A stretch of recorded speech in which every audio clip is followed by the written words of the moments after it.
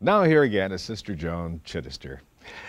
Sister Joan, you bring such wisdom and insight to our program and to any audience that you speak to all the time. I have to ask this question, though, because many times we've heard the phrase that there are no atheists in foxholes. We talk about faith and degree of faith and where we get our faith from.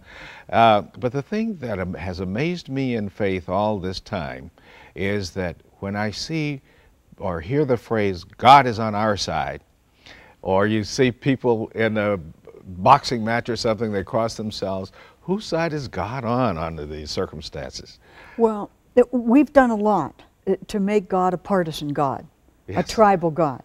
There's no question. We've tried to capture God in ways that exclude everybody else. Mm-hmm. The fact of the matter is, it seems to me that in our contest with one another, even that contest is an invitation into a new knowledge of God, the way God works with the other, the way God demands that I work with the other.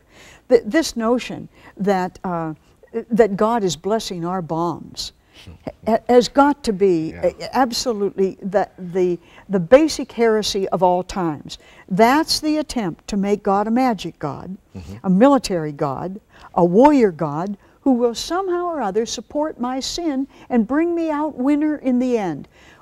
We have done more to diminish God than I imagine God ever dreamed could happen. How have you experienced heaven on earth?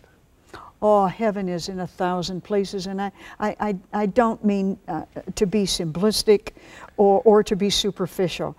I think we grow into heaven too, Floyd. Mm-hmm. I think that when you're 6 years old, you're a profoundly holy child if you know a rose is beautiful. If you don't know that by the time you're 60, you have wasted 54 years. Mm-hmm. Somehow or other, yes, you come to see beauty where you never realized it was before. You come to see life.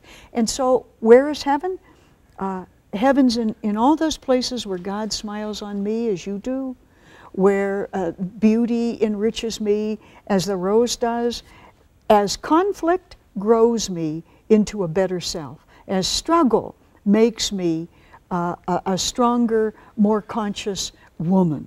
When I find God in struggle, when I find God in the conflict, I'm beyond plastic piety. I might be somewhere approaching real faith.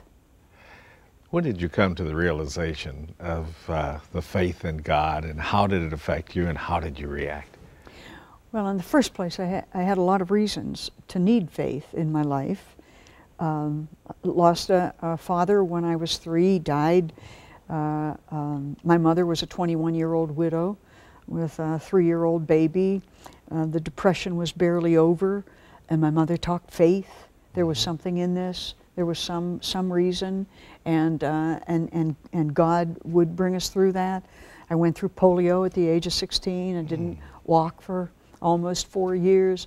I never doubted, however, that somehow or other God would give me legs. I knew I wasn't done because the God inside of me was alive.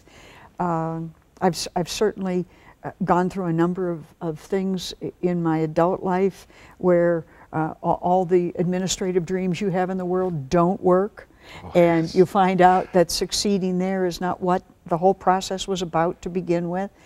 And I come from Benedictine monasticism. It's a very simple tradition in the church. It says you must become the essence of the scriptures and the Psalms, and when you move into that, God is there, and you'll get out the other side. Thank you. You're such an inspiration.